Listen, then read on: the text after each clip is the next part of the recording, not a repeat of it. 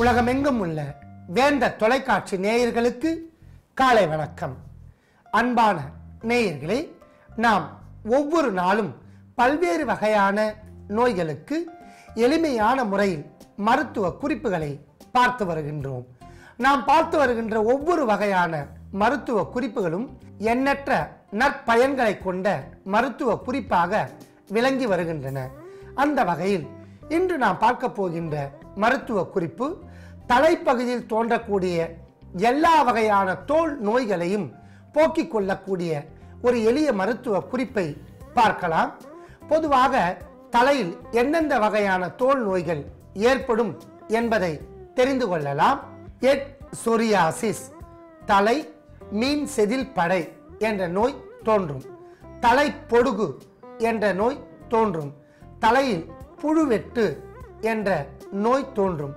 தலை அரிப்பு, தலையில் பொடுகு தொல்லை அதிகரித்தல், தலையில் சிறு சிறு அளவில் கொப்பளங்கள், தலைப்பகுதியில் கடுமையான தோல் உரிதல் போன்ற நோய்கள் எல்லாம் தலைப்பகுதியில் தோன்றும். இந்த நோய்கள் தோன்றுவதற்கான அறிகுறிகள் என்னவென்று பார்க்கலாம். தலை வாரும் போது வெள்ளை நிறத்தில் பவுடர் போன்று தலையில் இருந்து செதில் செதிலாக கொட்டும். தலை முழுவதும் அரிப்புத்தன்மை ஏற்படும். ஒரு வகையான துர்நாற்றம் வீசும். தலையில் பேன் தொல்லை அதிகரிக்கும். தலை முழுவதும் சிக்கு அதிகமாகி முடிகள் ஒன்றோடொன்று இணைந்து கடுமையான முடிப்பிளவும் ஏற்படும். இவையெல்லாம் தலைப்பகுதியில் தோன்றக்கூடிய நோய்க்கான அறிகுறிகள்.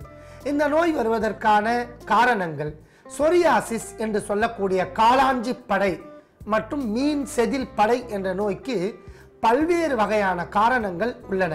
அதில் மன அழுத்தமும் ஒரு காரணம். அடுத்ததாக பித்தம். அளவு கடந்த பித்தம் தலைக்கு ஏறினால் அங்கு வியர்வை அதிகரித்து அவை தலைப்பகுதியில் பாதிப்பை ஏற்படுத்தி தோல் நோய் ஏற்படும். அடுத்ததாக பொடுகு தொல்லை.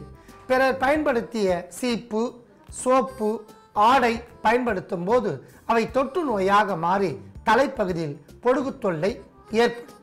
அடுத்ததாக புழுவெட்டு, ஆலோசிபியா. இந்த புழுவெட்டு தோன்றுவதற்கு காரணம் கிருமிகள். கிருமிகள் தலைப்பகுதியில் தேர்ந்து முடியை அரிக்கச் செய்து ₹1 அளவில் வட்டம் வட்டமாக முடியை கொட்டச் செய்து அங்கு வழுக்கை தலை ஏற்படுத்தப்பட்டு அரிப்புத்தன்மை ஏற்படும். இவையெல்லாம் இந்த நோய்க்கான காரணங்களாக அமைகின்றன. இந்த நோயை எளிமையான முறையில் நாம் போக்கிக் கொள்வதற்கான மருத்துவ குறிப்பை பார்க்கலாம். வாரம் ஒரு முறையாவது நன்றாக சேக்காய் கொண்டு தலையை தூய்மையாக அலச வேண்டும். மூலிகை தைலங்களை கொண்டு தலைக்கு தேய்க்க வேண்டும். பிறர் பயன்படுத்திய சோப்பு, சீப்பு, ஆடைகள் பயன்படுத்துவதை அறவே நீக்க வேண்டும். மாமிச உணவுகளை முற்றிலும் நீக்க வேண்டும். கொய்யாப்பழம், புடலங்காய் இவைகளை அறவே நீக்க வேண்டும். பூசணிக்காய், கத்திரிக்காய் உணவுகளை நீக்கி வந்தால் படிப்படியாக இந்த நோயிலிருந்து விடுதலை பெறலாம். அதையும் தாண்டி இந்த நோய் தொல்லை ஏற்பட்டால் அவற்றை முற்றிலும் நீக்கிக் கொள்ளக்கூடிய மருத்துவ குறிப்பிற்கு செல்ல போகின்றோம். அதற்காக இன்று நாம் எடுத்துக்கொண்ட மூலிகை அருகம்புல். மேகாரி, மூதண்டம், தூர்வா என பல மாற்று பெயர்களால் அருகம்புல் அழைக்கப்படுகின்றன. இவை கொடி அருகம்புல், கணு அருகம்புல், வெள்ளருகு என பல வகைகள் நமக்கு கிடைக்கின்றன. அருகம்புல் உலகில் தோன்றிய முதல் மூலிகை. அருகம்புல்லை கொண்டு சுமார் 3000 வகையான நோய்களுக்கு மருந்தை நாம் தயாரிக்கலாம். சித்தர்கள் இதை மூதண்ட கிழாம் என்று வர்ணிக்கின்றனர். சித்தர்கள் வாழ்ந்த காலங்களிலோ அல்லது கடுமையான சித்த மருத்துவம் செய்து வருகின்ற சித்த மருத்துவர்கள் உடலை காய கற்பமாக மாற்ற வேண்டி நரை, திரை, மூப்பு இவைகளை போக்குவதற்கு மருந்தை உட்கொண்டால் மருந்தின் வேகம் உடலை பாதிக்கடையாமல் செய்வதற்கு மூதண்ட கிழாம் செய்து குடித்து வந்தால் உடல் வேகாது. உடலில் இருக்கக்கூடிய இரத்த கொதிப்பை கட்டுப்படுத்தும். உயர் இரத்த அழுத்தத்தை போக்கும். குறை இரத்த அழுத்தத்தை சீர் செய்யும். Balance low BP and high BP. இரத்தத்தை சுத்திகரிக்கும். Blood purification. மூக்கில் நீர் வடிதல், மூக்கில் இரத்தம் கொட்டுதல், நோஸ் ப்ளீடிங் இவைகளை கட்டுப்படுத்தும். மூளைக்கு குளிர்ச்சியை ஏற்படுத்தும். மூளை காய்ச்சல் வராமல் பாதுகாக்கும். தலையில் தோன்றக்கூடிய அத்தனை வகையான தோல் நோய்களையும் போக்கும். டேண்ட்ரஃப், அலோசீஃபியா போன்ற நோய்களை நீக்கி அந்த காளாஞ்சி படை என்று சொல்லக்கூடிய தலை சொரியாசிஸ், மீன் செதில் படை நோயை போக்கும். உடலில் இருக்கக்கூடிய வறட்சி தன்மையை கட்டுப்படுத்தும். அதிகப்படியான வயிற்று வலியை போக்கும். இரத்த நாளங்களை சுத்திகரிக்கும். உடல் முழுவதும் இருக்கக்கூடிய கிருமிகளை வெளியேற்றும். சிறுநீர் தொற்று நோய் கிருமிகளை போக்கும். மலச்சிக்கலை தணிக்கும். கல்லீரல், மண்ணீரல் சுத்தமடையும். இவ்வாறு எண்ணற்ற மருத்துவ பயன்களை கொண்டதால் நாம் அருகம்பில்லை எடுத்து தேவையான அளவிற்கு நீர் சேர்த்து அரைத்து எடுத்த அருகம்புல் சாறு.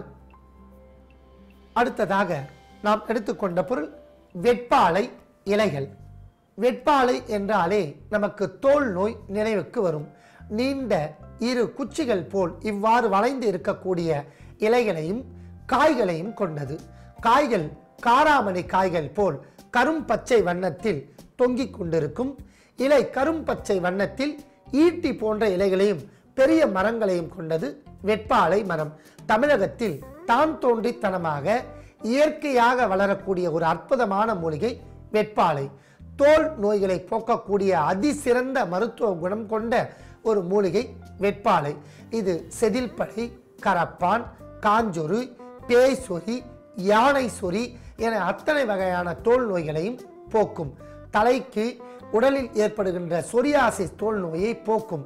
புழுவெட்டை வராமல் பாதுகாக்கும். பல அரிய மருத்துவ குணங்கள் இருப்பதால் நாம் வெட்பாலை இலைகளையும் எடுத்து வைத்துள்ளோம். அடுத்ததாக நாம் எடுத்துக்கொண்ட பொருள் வேப்பம்பூ. எத்தை தின்றால் பித்தம் தனியும் என்கிற பழமொழியே உள்ளது. பித்தத்தை எளிமையாக போக்கக்கூடிய ஒரு மூலிகை வேப்பம்பூ. வேப்பம்பூ துவையல், வேப்பம்பூ ரசம், வேப்பம்பூவினால் செய்யப்பட்ட பல வகையான உணவுப் பொருட்கள் மேலை நாடுகளில் கூட பிரபலியமடைந்து அதை உண்டு வருகின்றன. காரணம், இரத்தத்தை சுத்திகரிக்கும். வாதம், பித்தம், கபம் இவற்றை சமன் செய்து பித்தத்தை போக்கும்.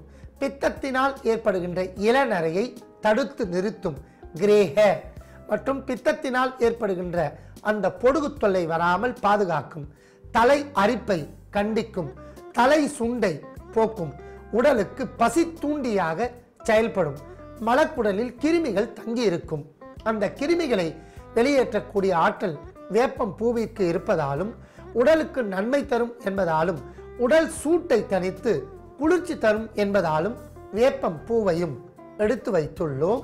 அடுத்ததாக நாம் எடுத்துக்கொண்ட பொருள் தேங்காய் எண்ணெய். தேங்காய் எண்ணெய் உடல் சூட்டை தணிக்கும். தோல் நோய் வந்தால் வறட்சி ஏற்படும். அந்த வறட்சியை போக்கக்கூடிய ஆற்றல் தேங்காய் எண்ணெயில் உள்ளது.